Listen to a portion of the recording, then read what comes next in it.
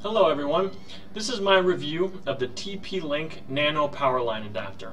This is a piece of technology that allows you to use the electrical wires in your own home to transmit your internet from your router to your computer. It's a great alternative to Wi-Fi and it solved all my slow internet problems.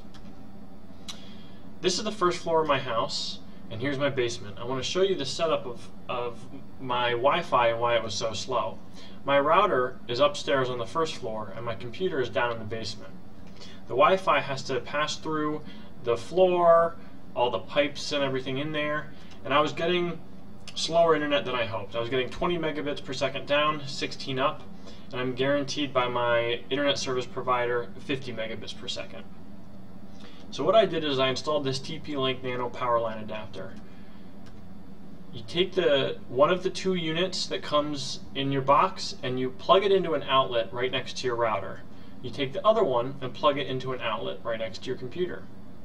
You use an Ethernet cable to connect your router to the TP-LINK adapter.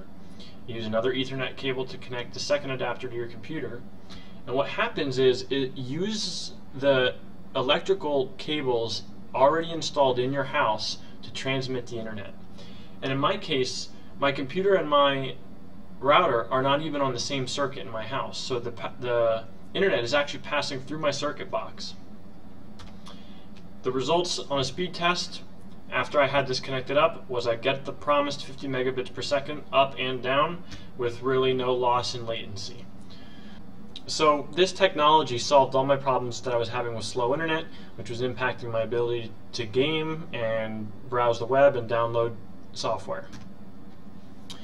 This is the exact unit that I purchased. It's the AV500 Nano Powerline Adapter Starter Kit. It comes with the two units you need. There's all these other ones. There's some that are rated for a gigabit per second, one that's a little cheaper and only rated for 200 megabits per second. I don't need 500. My ISP only gives me 50 anyways, but I went with this one and it works perfectly well. So all around, there's really no downsides to this unit. The only thing I can think of is within the first month of using it, I did lose my internet once. I unplugged one of the units, waited a minute, and plugged it back in. Since then, I've had no problems for over 6 months. I highly recommend it.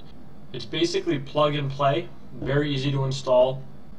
I'll have a link down below where you can order it from Amazon yourself, and I hope you'll see as much value in it as I did. Next, I'll show you a video just to show you what it actually looks like when it's installed under my computer, how small and simple this thing is.